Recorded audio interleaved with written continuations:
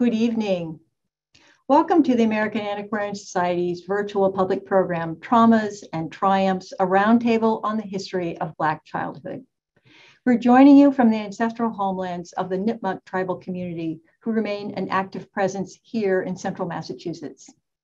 I'm Nan Wolverton, Vice President for Programs at the Society, and I'd like to start by briefly introducing the American Antiquarian Society, a national research library and learned society in Worcester, Massachusetts. We collect, preserve, and share materials printed or produced before 1900 in what is now the United States, portions of Canada, and the Caribbean. Our collections, which are housed on some 25 miles of shelving, include newspapers and periodicals, books and pamphlets, graphic arts materials, children's literature, and manuscripts. AAS supports and welcomes scholars and readers from around the country and around the world to our reading room or to seek digitized materials via our website. We also offer regular programming like tonight's virtual program, and we will be welcoming visitors back to our building for hybrid programs starting next week. I invite you to return to join us for upcoming programming throughout the year. You can go to our website for continual updates, including series such as Women Make History, Nature and the Environment, book talks, and perspectives from the collections. As a nonprofit organization, we welcome any support that you can provide to help keep all of our work going, and we thank you for that. For those of you who may be unfamiliar with Zoom, my colleague Amanda Kondek will be sharing a few notes in the chat about how to use the Zoom webinar function. She will be posting links there as well as relevant information throughout the program. Now, to open the chat, just click on the chat box icon at the bottom of your screen. And I would like to remind you that the program is being recorded and it will be made available on our website and our YouTube channel within the next few weeks. And now it is my pleasure to introduce our panelists for this evening.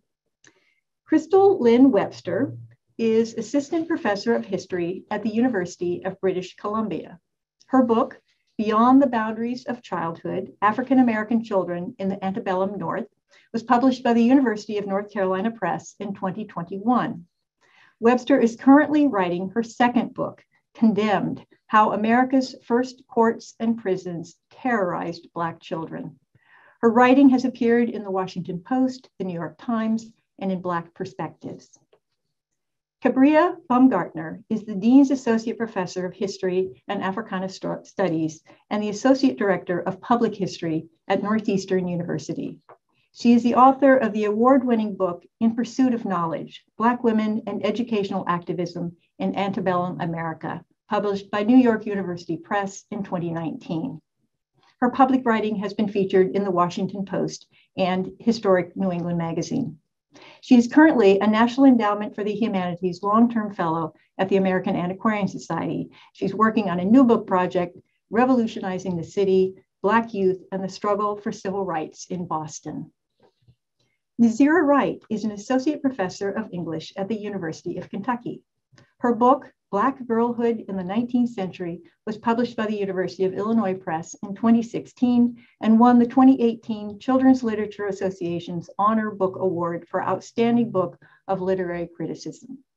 Nazera is just concluding a National Endowment for the Humanities Long-Term Fellowship at the American Antiquarian Society, which is allowing her to move forward with her next book project, Early African American Women Writers and Their Libraries.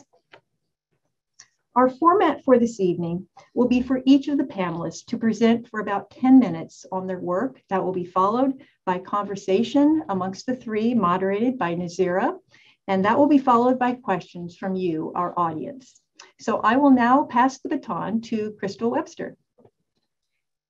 Thank you, Nan, for that introduction. I'm so pleased to be here virtually with the American Antiquarian Society and with my colleagues. I have really fond memories of doing a really formative seminar at the Antiquarian Society. So I'm joining you tonight from Vancouver, British Columbia. I'm grateful to be a guest on this land, and it is land that is the traditional, ancestral, and unceded territory of the Musqueam people. Indeed, what we call North America is native land, and colonial empires were built on the backs of kidnapped and enslaved Africans. And as a historian and a Black woman, I also want us to reckon with difficult histories and products of white supremacy and settler colonialism, especially in this particular moment, in light of attacks on history, critical race theory, and Black and Indigenous life.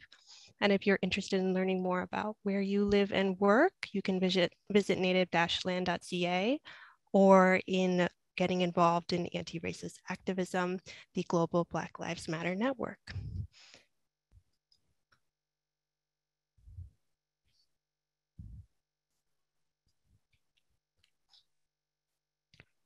So I want to first talk a little bit about how I came to this second project, Condemned, and I'll be sharing just a little bit about this project by focusing on the story of Hannah Okuish.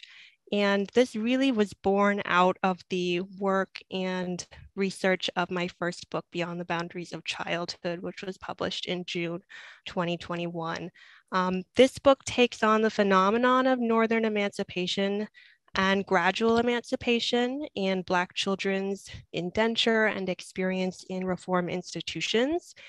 And most importantly, this book was child-centered and attempted to construct the world of Northern life from the perspective of Black children.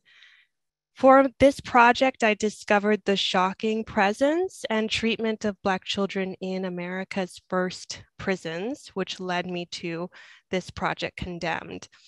Condemned is a book about the origins of the American justice system from the perspective of the children, the population that suffered the most injustice.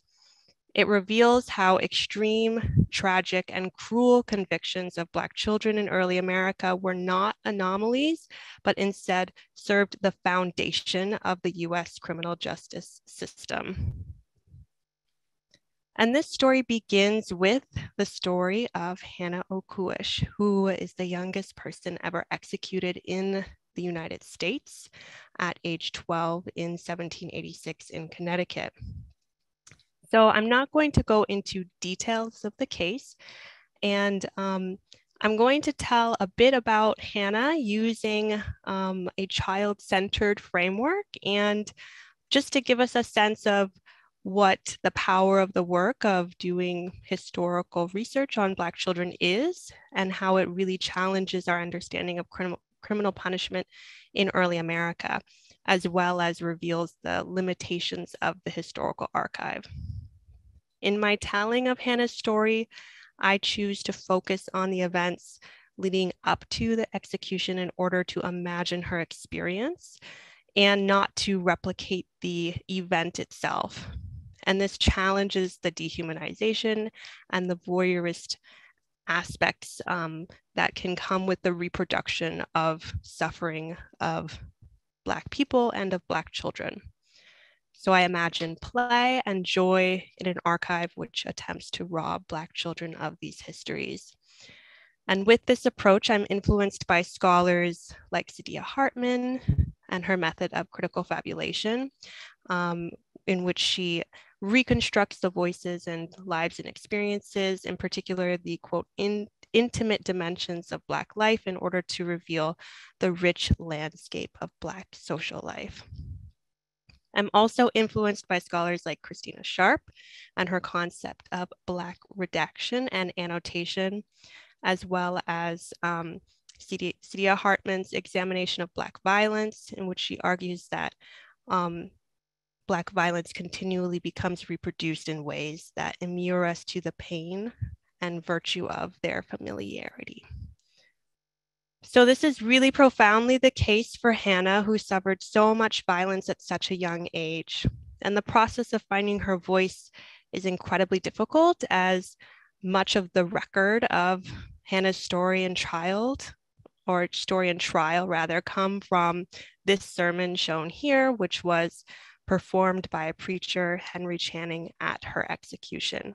The sermon is highly sensational, and so I engage it, but I engage it critically alongside with an engagement of different types of reconstructing her narrative, including space, geography, and movement.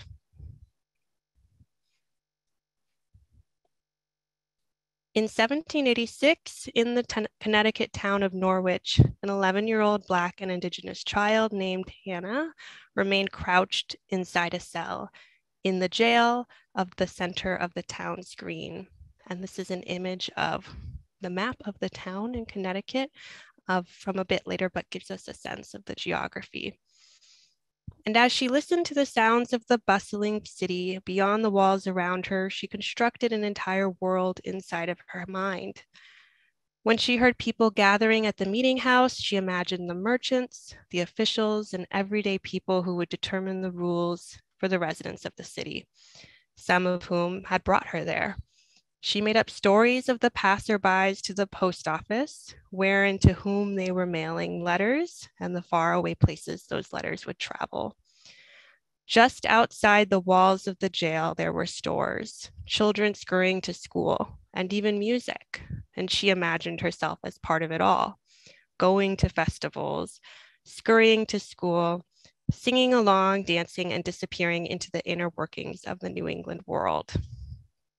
Hannah did not personally know any of these outsiders, yet she felt somehow well acquainted with their lives. She'd been jailed for months now, enough time to make many observations and to compose many stories.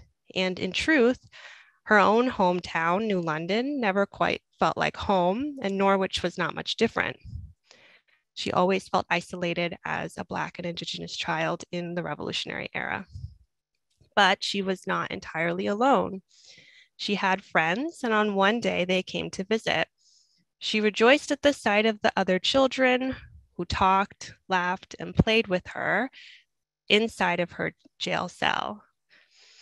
To them, the jail barrier was only one physical boundary which attempted to divide them. The children had grown familiar with forces which at any moment might separate them from their family and friends, forces of war, slavery, indenture abuse, and now criminal punishment.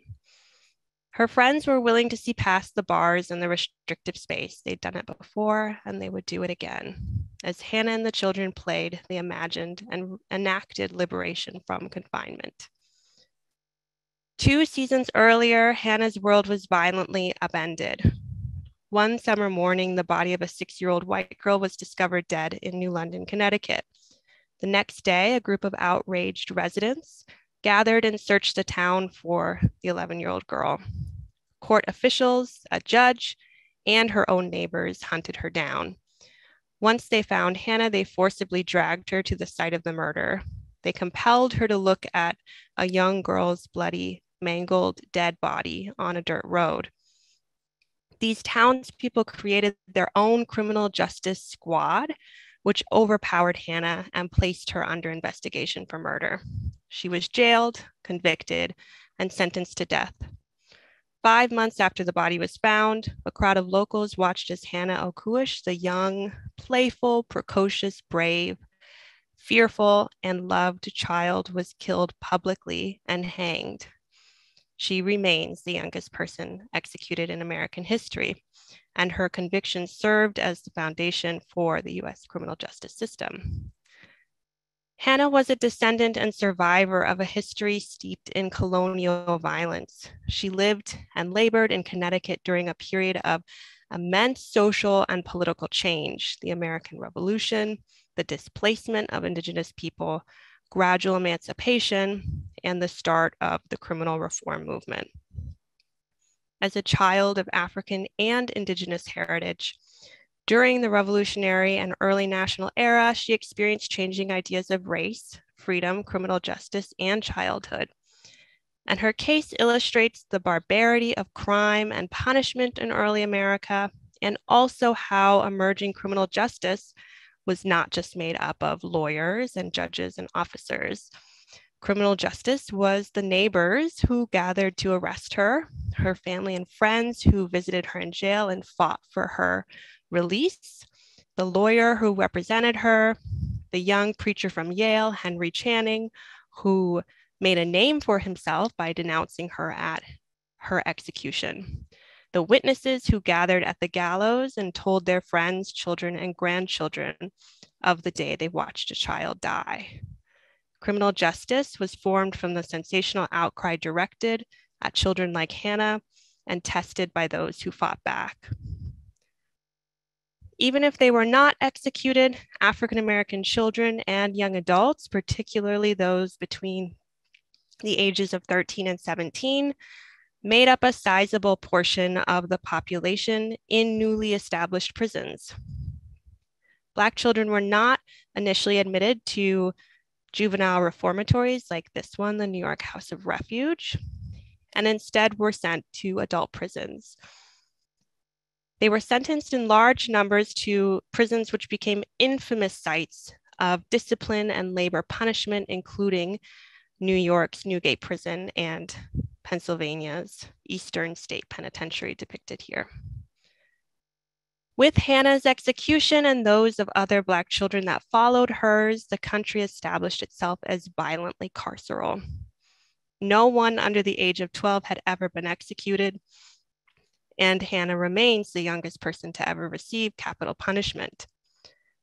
For Hannah and other Black children, youthful innocence of childhood could not protect them from the death penalty. And through these executions, the criminal courts devised new ways of dehumanizing Black populations beyond existing institutions of racial subjugation. By mercilessly imprisoning and publicly executing Black children, the justice system pushed the limits of what was deemed socially acceptable and criminally just. And dominant white society felt safe and powerful, punishing powerless Black children. Through these convictions, the system legitimized virtually any form of punishment under the guise of the nation's new project of justice and reform. Yet, in condemning Black children, the country's justice system condemned itself as violently racist and morally corrupt. Thank you very much. So now I will pass it to my colleague, Kabria Baumgartner, and I look forward to the conversation.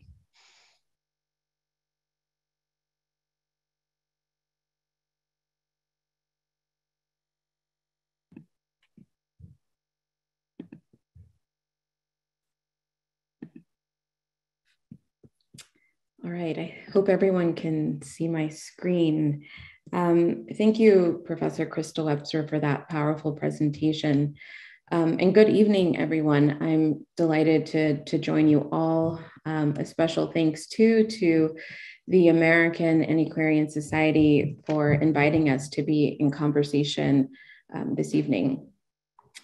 So building on the work of scholars in the history of education and childhood studies, some of whom are with us this evening, my research traces the African-American struggle for educational justice. So pictured here are the beautiful faces of Black girls and women who were part of that struggle. And I asked myself as I wrote my book, what happens when these faces are put together, right, are side by side? What do we see and what is revealed?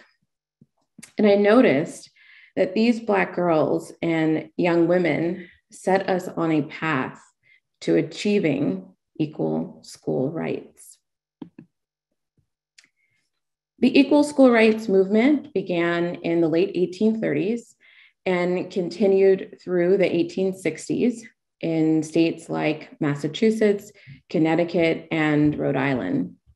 The movement's key principle was that all children had a right to a quality education on an equal and inclusive basis, regardless of race.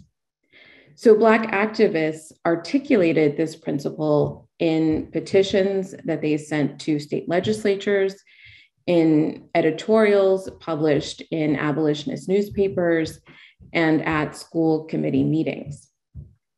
Black activists in this movement pursued a range of strategies and tactics, from boycotting so-called caste schools to filing lawsuits. Eunice Ross was one such young woman. She was a young Black woman from Nantucket, Massachusetts, and she authored an equal school rights petition, which is pictured here on the right. And this petition was submitted in 1845 to the Massachusetts state legislature. And in it, she proclaimed herself amply qualified to attend Nantucket High School. She had passed the entrance exam and she had completed the necessary coursework, but she was denied admission because she was Black. So Eunice was asking the state of Massachusetts, to protect not just herself, but all children in their equal right to the schools. And so after receiving this petition, it was sent to the state.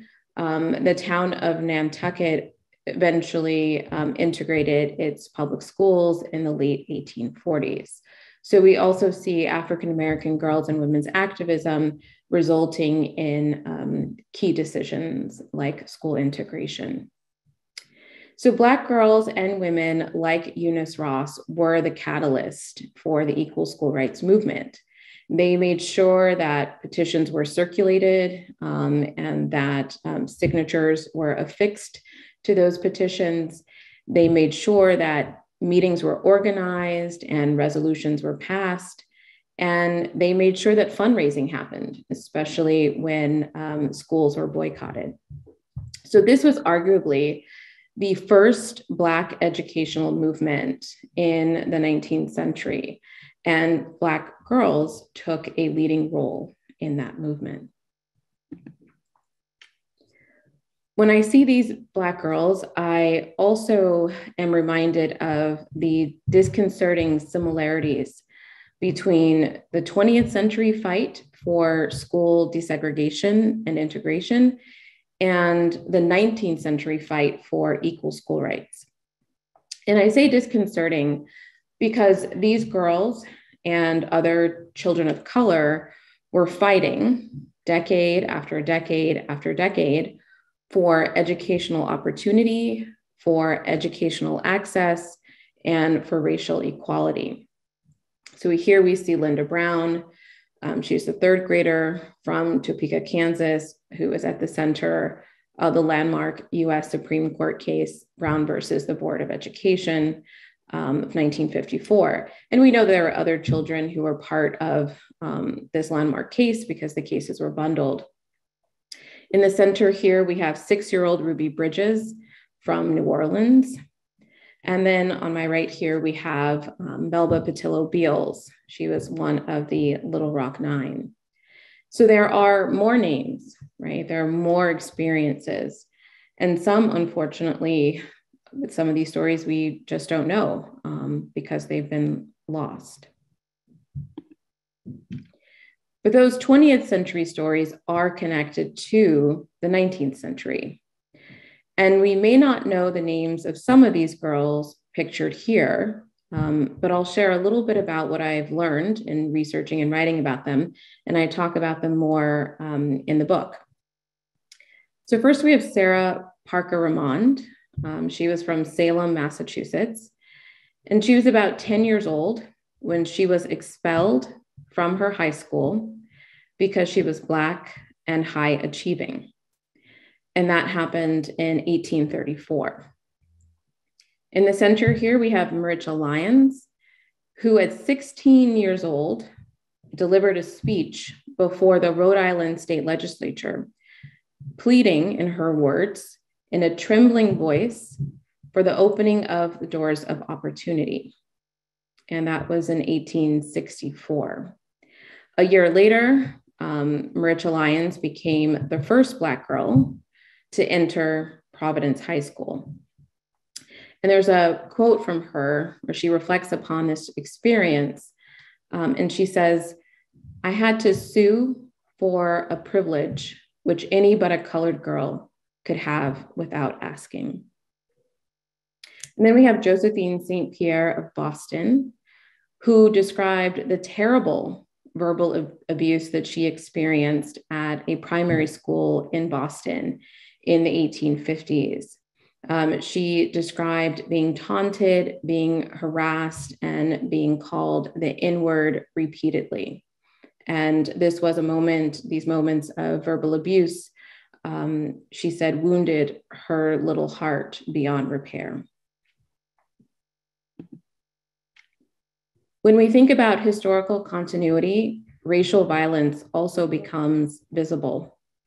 It feels like a straight line that can be drawn from 1834, when a mob tried to burn down a seminary for Black girls and women in Canterbury, Connecticut, and that's depicted here on the right.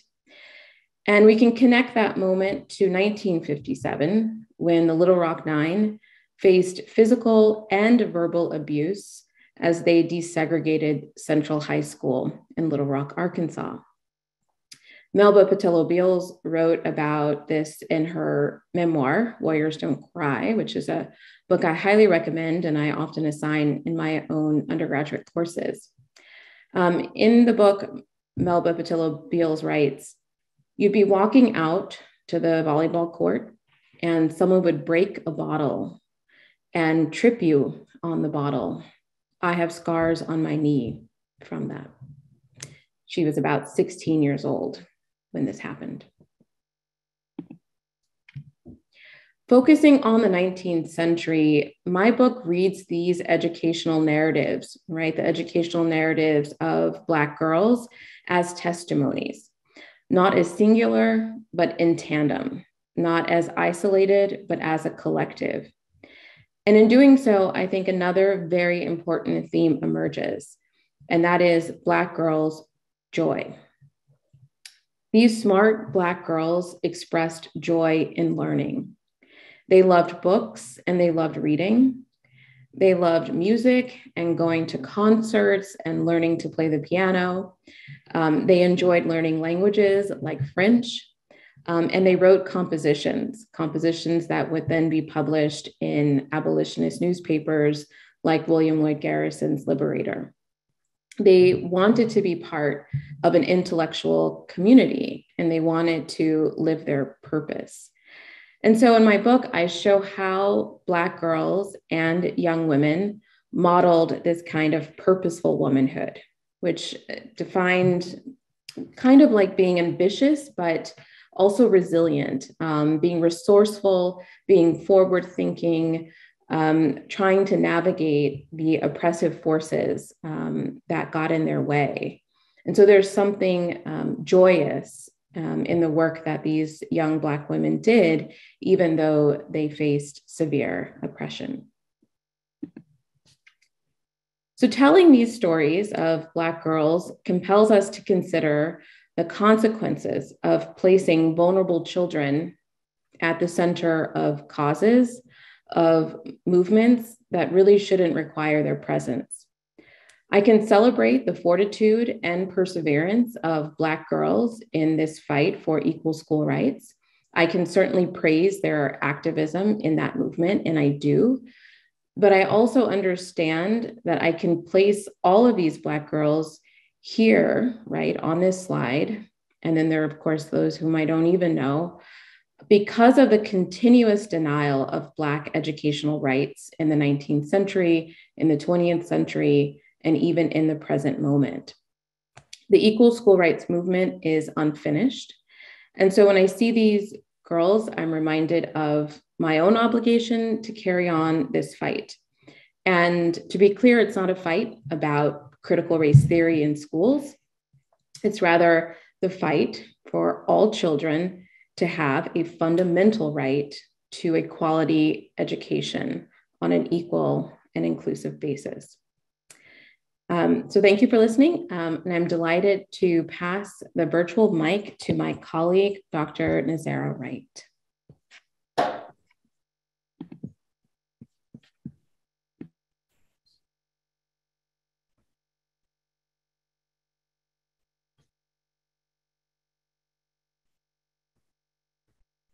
Hello, everybody. I'm very excited to be here.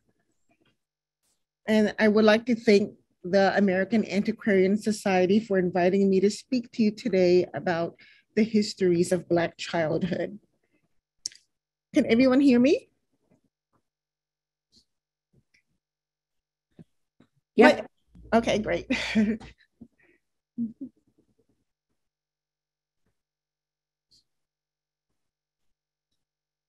My entry point to this conversation is to discuss two autograph albums owned by Miranda and Sally Venning, two sisters raised in a Black family in Philadelphia in the 1880s. I will discuss three important points. First, the album's materiality. Second, how the albums reveal a violent family history. And third, how the Venning sisters secured networks in ways their grandmother was unable to generations prior. Born in 1862, Miranda Venning's album contains signatures from 1877 to 1886. Sally Venning was born in 1872. Her album commemorates her graduation from the 8th grade in 1886. The albums reveal one Black family's history of imagining freedom in the 19th century. Autograph albums originated in Germany in the 16th century. Girls often collected signatures during ceremonies like marriages and graduations. Their popularity peaked in the US during the Civil War. The materiality of autograph albums encouraged a girl's interaction with others in public. The albums were small and horizontal, often 7 inches by 5 or smaller. Excuse me, Nazera. Yes.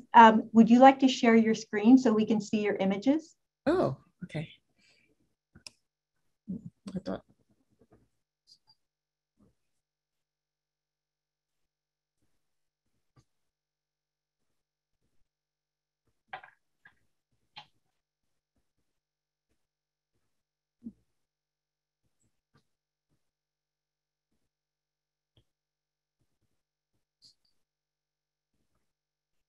Can you see the screen? Yes, that's great. Thank you. Oh, okay. I didn't. Okay, great. Okay. The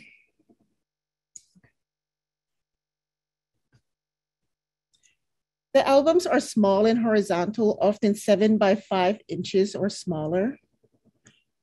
The Venning albums are 145 years old, yet the paper is not brittle, as is typical of paper made from wood pulp. The Venning albums are likely made with wove paper, a paper-making technique invented by James Watman, born in Kent, England. Noted for its exceptional quality, wove paper, later called Watman paper, contains fibers woven to create a strong, rigid grid.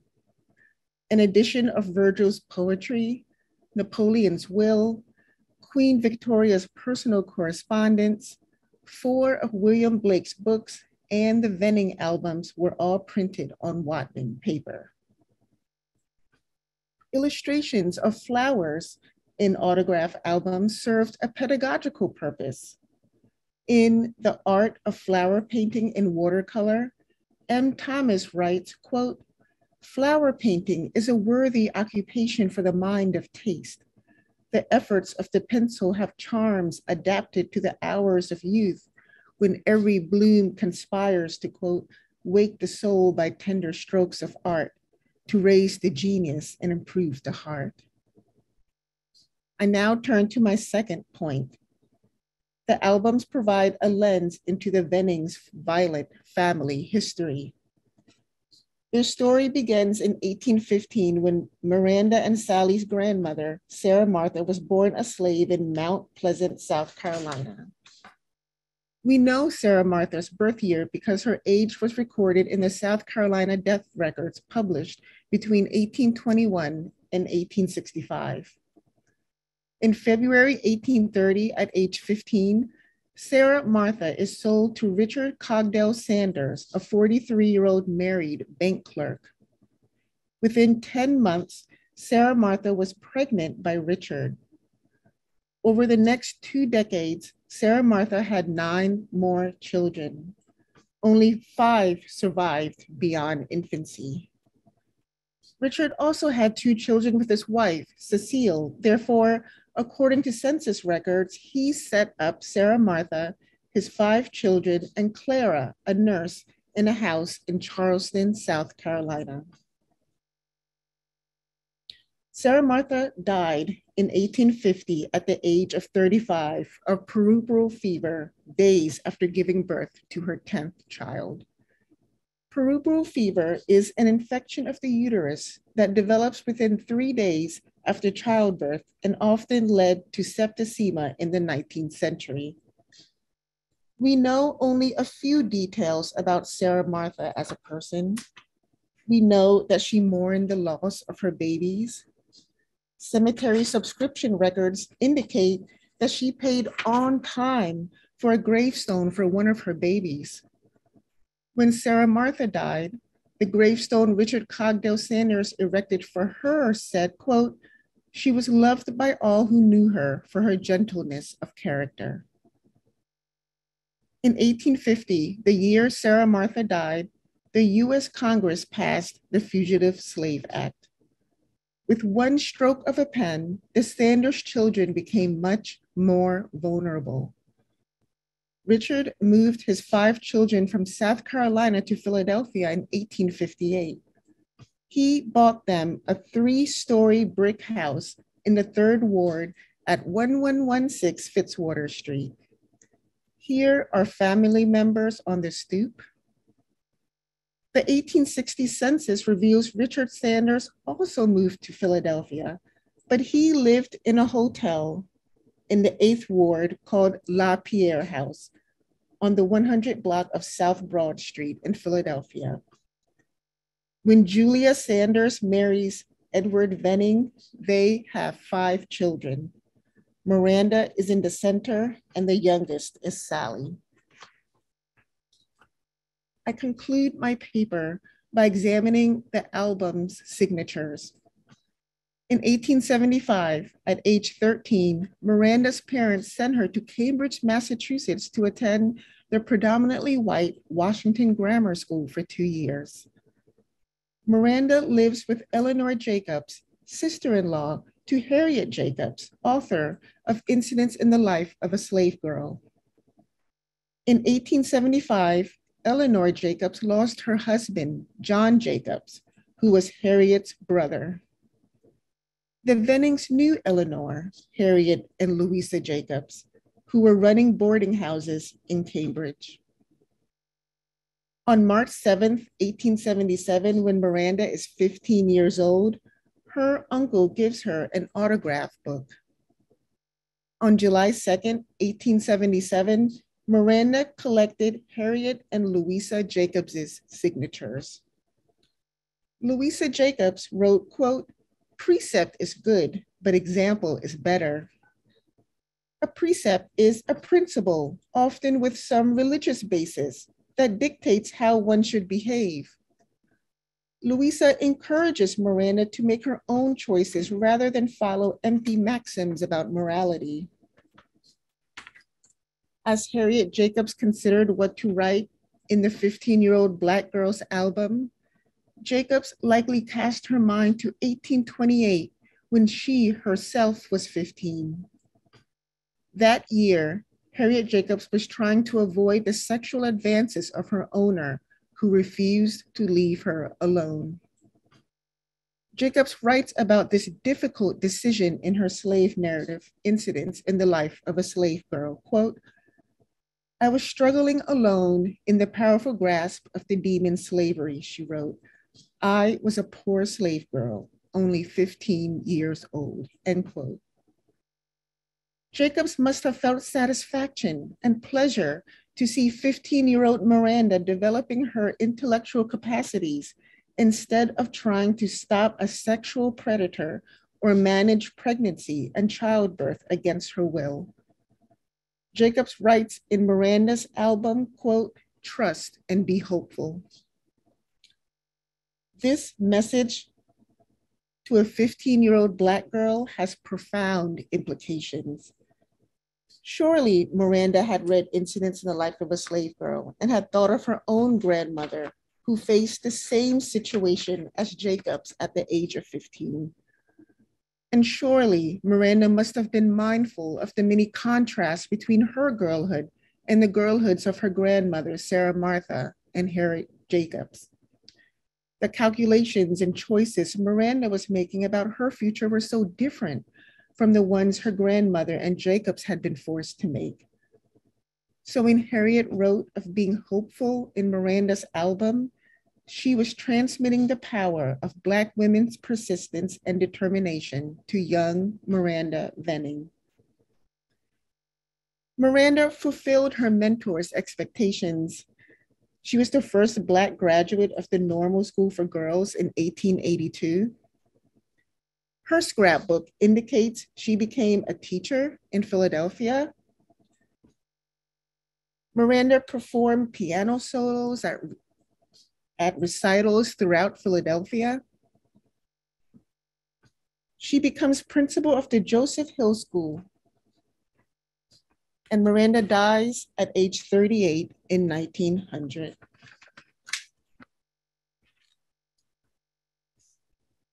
Signatures in Sally's 1886 album commemorate the end of her education in the 8th grade.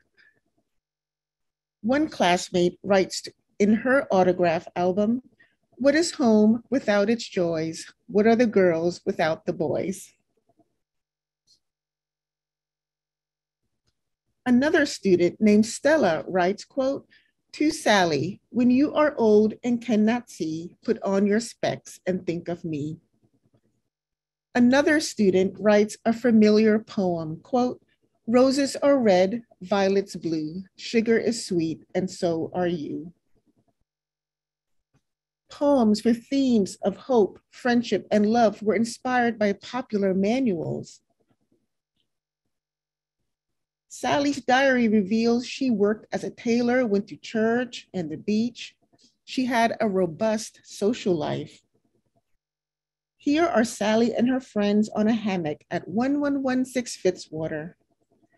At age 31, she marries William Holden in 1903. Census records reveal Sally worked as a dressmaker and a homemaker. To visualize Black girls' movement, network building, and cultural activities, I developed Digital Girls, Mapping Black Girlhood in the 19th Century. I transcribed autograph albums and organized research using Google Sheets. One click shows information on Miranda's performance at Musical Hall. Another click shows the actual building where she performed. The Vennings performed at the Natatorium Hall in Philadelphia, and here is the actual building that exists today. The Venning albums reveal evidence of intimate relationships.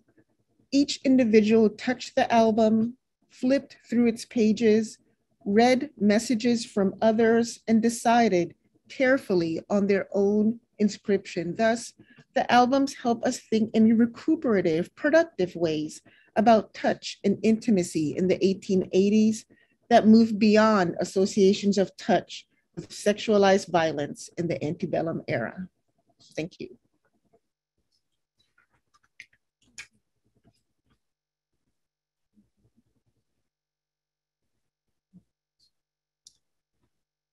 So,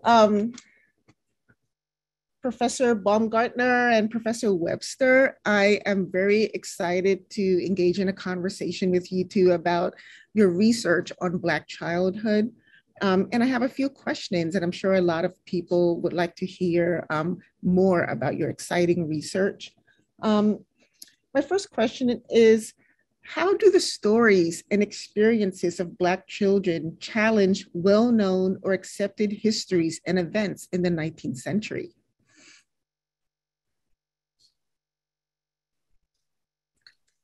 I could go ahead and jump in. So for me, it has been so illuminating to think about these intersectional categories, right, of race and gender and of age, and what that reveals. And it has been, to me, the really stark reality of criminalization for Black children when we take those three things into account. So for example, when I'm looking at prison records and I see that there are a number of of people who are Black, and then even still a number more who are girls or female, and then a number even still more who are under the age of 18, Black and girls. So it just compounds so many of these different forces and really changes how we think about the history of prisons and criminal justice if we take those things into account. And I think that folks who are doing this research, we did not necessarily have the language and the tools and the resources, but now we're in this really incredible moment where we have scholars leading the field like yourself, Nazera Wright and Kabria Baumgartner, both of you who really give us many of the ways to unpack and find these different histories and to do the difficult archival work of locating Black children and saying that this is a category and an experience that deserves its own specific attention. Great. Yeah, I think that's those are really important points. And I would just say if I'm thinking about this in terms of the emergence of public schools in the United States, I mean, I think that phenomenon is often depicted in sort of this really progressive way. New England stands out usually as the leader in providing free tax-supported public schools for children from the primary level all the way to the high school. And I think as my work shows and other historians of education and your work and Crystal's work, it's clear that public schools and the public school system was undemocratic, right? And that it often served as a battleground over these issues of race and gender. And so it's not surprising that we see Black girls and boys at the center of those battles, really pushing the fight to democratize public schools. Yes, that's a great answer. As I listened to both of your papers today, then I noticed that Black girls are representative figures that kind of are symbols for a larger political and social movement. So, for example, Kabria, you said that the Black girls represent the first Black educational movement, and Crystal, you said that Eunice Brown, she is representative of the criminal justice system and the first, the first case where she was publicly executed. So what are your thoughts on Black girls as representative figures for larger political movements? And does this still occur today? Do Black girls represent large political movements today?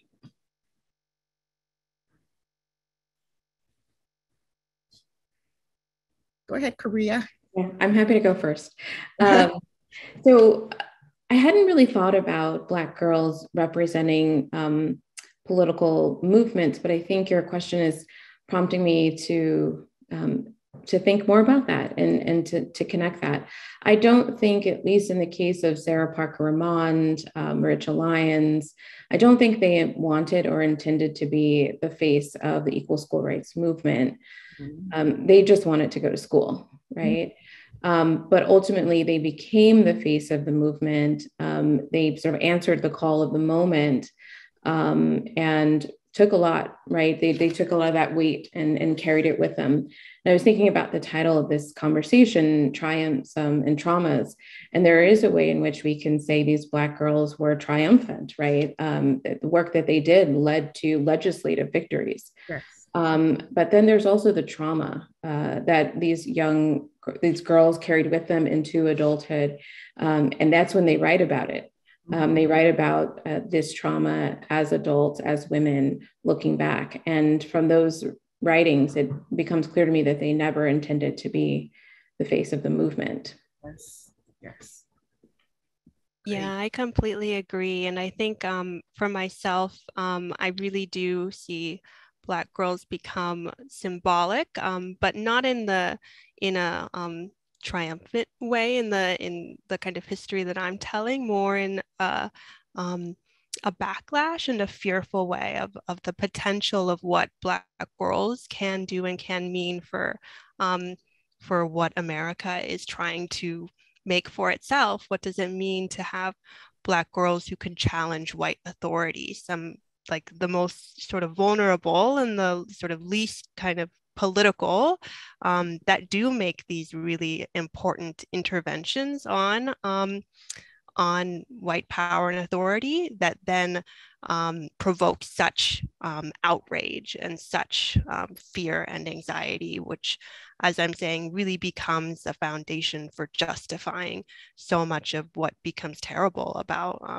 criminal justice. And that absolutely resonates with today as we see the over-policing, the very violent policing of Black girls, the ways in which Black girls are surveilled in schools, the school to prison pipeline, as well as their experiences and treatments in the foster care system, and that there's the direct connection between the two, right? That there's a kind of carcerality also to these systems that still exist today. And I think in that way, Black girls become symbolic, but right in a very violent way. Yes, absolutely.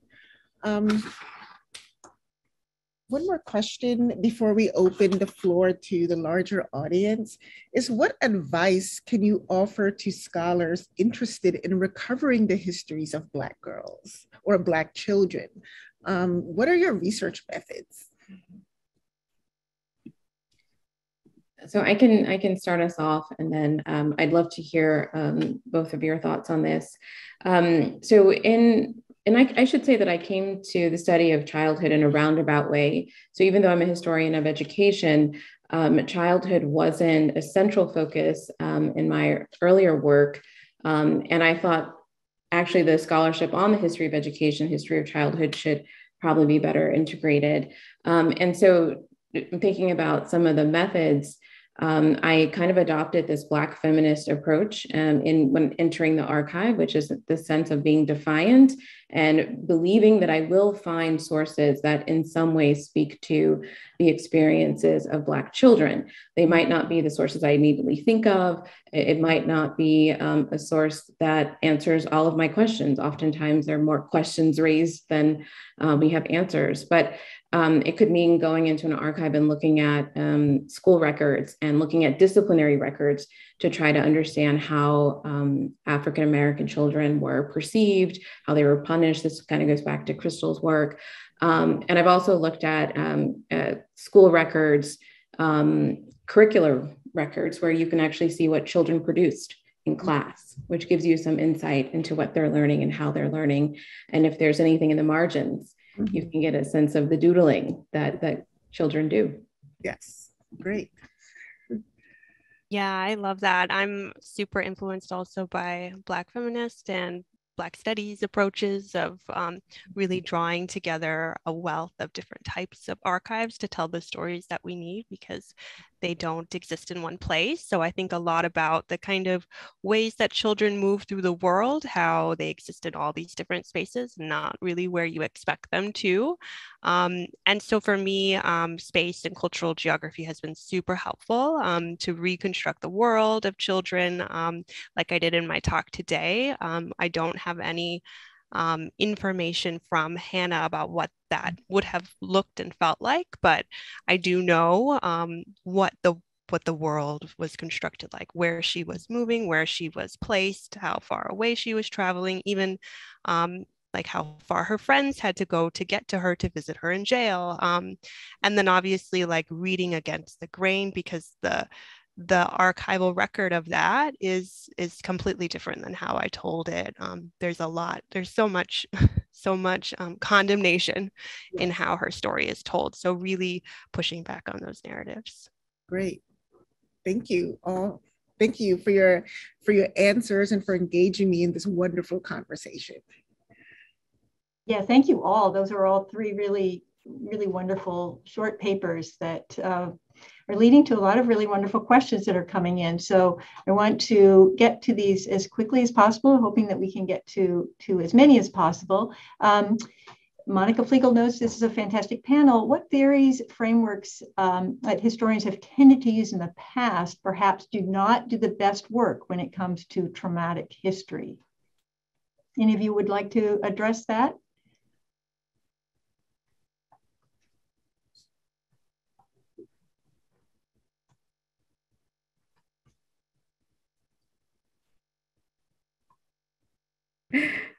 I think that's a tough question, and in part because I mean, I'm someone who's building on the work of so many scholars, and in a lot of ways, it's other scholars doing this work. We're building on it, and we can push it further.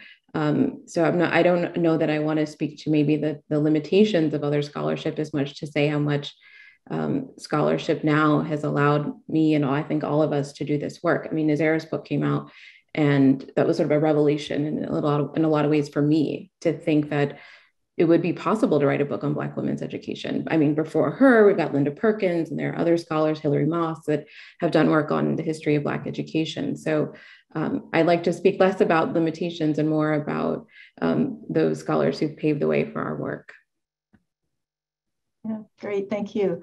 And you know, as I'm asking questions, I'm just kind of throwing them out there. So any of you can jump in, and if anyone else wants to add on, feel free to do so. We've had some questions asking about emotional experiences. A lot of what you've been talking about is really the trauma. Susan Bragg is asking, she's very impressed with all of your work. And she knows that she'll be thinking more about the issues raised well after this panel. But one issue that you all touched on, but that I'd like to hear more about, is the challenge or opportunity of exploring emotional experiences. Can you talk a bit more about the strategies for exploring girls' emotional experiences? I can. I'd like to jump in really quickly to talk about that. I really liked what was said today about Black girls' joy, like knowing that there are other types of emotions that we can think about when we do research on Black girls in the 19th century, without focus so much being on the bodies of Black girls, but more on their emotions and their friendships and these kind of feelings that they probably had and that they most likely had. And so focusing on the interiority of Black girls is what I really am drawn to, especially when I'm talking about these autograph books, because all I begin with is a book, a material object. And so the books have helped me learn more about writing and talking about girls' emotional state and looking within and knowing that they had moments of joy and happiness, even during periods where the nation was at unrest. Great, thank you. Here's a question for Kabria. What were the repercussions of the 19th century girls speaking out to advocate for equal access to education? Laura is wondering if there's evidence of violence or threats like what happened when schools were integrated in the 20th century. And you did touch a bit on that, but yeah. Yes, there absolutely were threats of violence directed at Black girls. One example would be the Prudence Crandall Seminary in Canterbury, Connecticut. One of the first out-of-state students there was targeted by the sheriff, and there was a vagrancy law that was used, and it was claimed that if she didn't leave the state, she would be fined and she would be beaten. So there were threats, absolutely. And still, even after that moment, she wasn't beaten, but even after that moment, more Black girls still went to that school. They still came down to Canterbury because this is something that they wanted. I think in terms of other kinds of repercussions, what was really kind of saddening to see was in a lot of these fights for educational opportunity, the Black girls who were at the front lines, who were on the front lines, never got a chance to go to the school that they were trying to get into. These battles were protracted over years. And, their lives went on. And so a lot of them ended up thinking maybe they got married, or maybe they had children, or maybe they left the country. Sarah Parker Ramon ends up living in Italy. they do something else. And so they're actually never able to really go to the school that they tried so hard to get into. Others, but next generation could go, but those Black girls on the front lines could not. And so that was, I think that is a repercussion. That is part of this story. Yeah. Great, thank you. Manisha Sinha comments, what a brilliant panel. Drs. Webster and Baumgartner spoke about the criminalization of Black girls and exclusion from public education. I was wondering if Dr. Wright could talk more about the sexualization of Black female children and the ways in which they sought to combat it. Thank you for that question. Well, in the research that I do on the autograph books, then I have an extended section on Sarah Martha, who was the grandmother of the Vetting girls. And so she was bought by Richard Cogdell Sanders, and then she, at age 15, she started having children by him. She eventually had 10 children by him. And so the sexual violence of Black girls under enslavement is what we know about through slave narratives like Incidents in the Life of a Slave Girl, and other types of histories that I've read. And so yes, there's that history of sexual violence towards Black girls. But there's also stories about Black girls who are thriving in Philadelphia. And of course, these are the northern states. And girls who are going to school, girls who are in Sarah Mapps Douglas's School for Black Girls in 1834. And so writing, acknowledging that there is extended histories of sexual violence towards Black girls, but also I want to write about histories where we learn about other types of ways that Black girls moved throughout the city, how they went to church, how they performed piano recitals, all in the 1860s. And so that's one way that I show that Black girls are kind of combating this sexualization of their bodies. But of course, it's largely contingent on geography and where they live, the opportunities that their family has. Here's a question from Francis Foster that any one of you can jump in on. Do you see a role for published literature, poetry, fiction, etc., in your archival projects?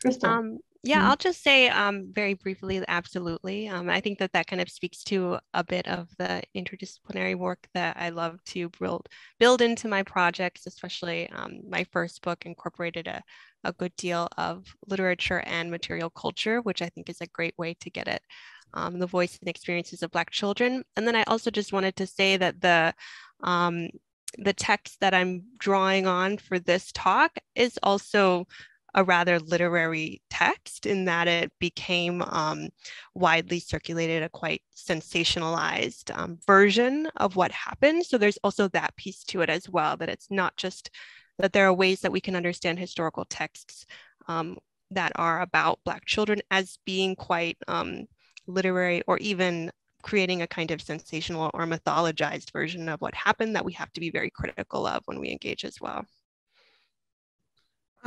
Also, I would like to respond to Dr. Foster's question and also say that Frances Smith Foster's research has been foundational to my own research on Black newspapers and archival work. So thank you for that, for the foundation that you provided for all of us. And yes, I write about Teresa, a Haitian tale. And I know, Dr. Foster, that you've written an article on this in African American Review, which I teach my students all the time. There's short stories in the early Black press that are published, one by Mariah Stewart that I teach as well. The First Stage of Life, published in 1861 in the Repository, that Black magazine. And so as a literary historian, then I write about our NIG and Incidents and The Curse of Caste by Julia Collins, understanding that there are 19th century novels, especially all of Frances Harper's work, 19th century novels that have helped me with my research on Black girlhood. And And that's led me to do even more archival research on this subject. Yes. Great, thank you. We have a few more questions left. I think we might be able to get through all of them if we move along quickly. I hope we can do that. Catherine Jones has noted, and this is a theme that has come up, I think, in all of your work, but this theme of historical continuity, the sort of straight line that Crystal talked about as well. But she's asking, especially in Professor Webster and Professor Baumgartner's presentations, could you talk about how that theme inflects how you construct your narratives? All three presentations speak to the importance of how historians tell their stories. So if any of you would like to respond to that quickly, that would be great.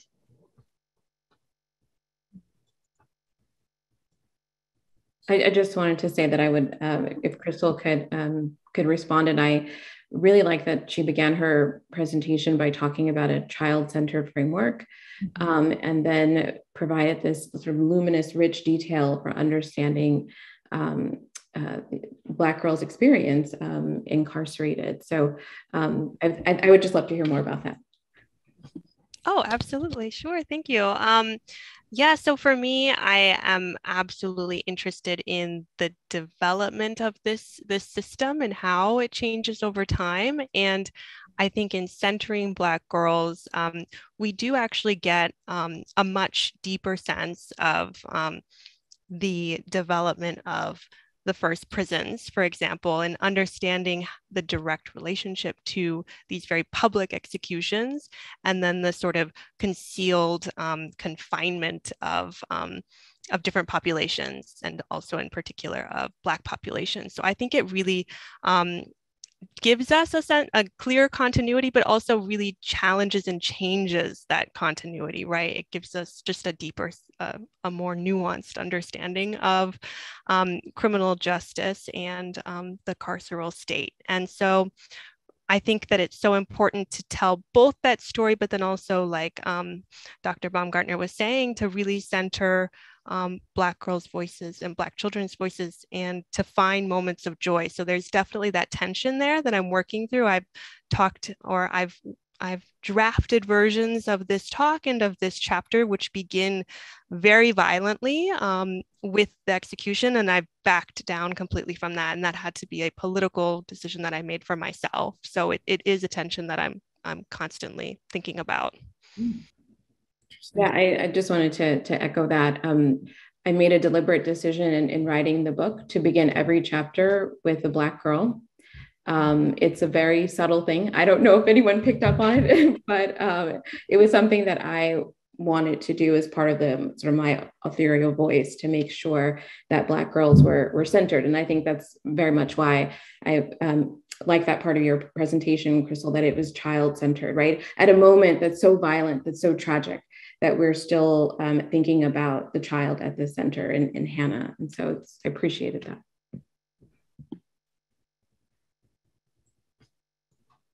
Thank you. More questions keep coming in, so I think I'm going to have to identify one final question, and then the panelists have all agreed to address any remaining questions after the fact. So we'll make sure these questions get to them and that they get answered.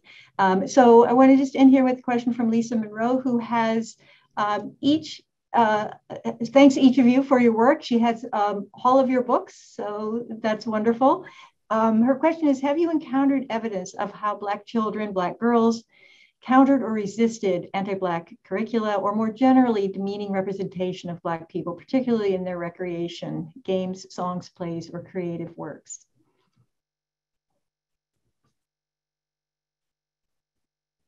I would say absolutely yes. And this probably fits with the question that Professor Foster asked. So I find that a lot of Black girls, a lot of Black teachers, Black women teachers, use their own texts to teach. And so Susan Paul used memoirs of James Jackson to teach. And this is a very positive sort of representation of almost a Christ-like child in James Jackson. He unfortunately dies at 6 years old. But she's using that book to teach literacy, but also to teach Christian ethics and principles. And so that becomes a book that's then used in other classrooms by other teachers. We have examples of Charlotte Fortin teaching about Toussaint Louverture, right? So there is absolutely a Black curriculum in schools where there are Black teachers. Mm-hmm. And in some of the research that I'm doing on the Venning sisters, then Miranda Venning, she was involved in musical performances and she played the piano. I looked in the records of Mother Bethel Church in Philadelphia, and just looking through their folders. And you could see a lot of the musical programs and recitals that Black families put on, like in the 1860s, 1870s. And so I do think that even in entertainment and that kind of livelihood, then it was very Black centered as well. Well, thank you all so very much for this really great conversation and their wonderful presentations. And I'm sorry about going over, but I felt we needed to extend the time so that our audience was so engaged. This is great. And we'll send the remaining questions to you for responses. I want to thank everyone for joining us this evening.